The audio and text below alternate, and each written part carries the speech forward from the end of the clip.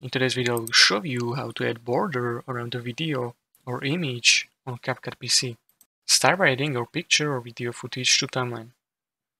Select footage on the timeline, then go to Video Basics. Scroll down and select Canvas. Click on the drop-down menu and choose Color for border. After selecting border color, choose desired size of border. You can do this by selecting Clip again and scrolling up to Escalate Down. I just scaled to around 90 and 95%. Right-click on the clip again and then select Create Compound Clip. This action will merge footage with border into a single clip. After creating compound clip, scale may return to 100%. Scale down clip to your desired size, typically around 60%. Right-click on the clip and choose Edit Crop.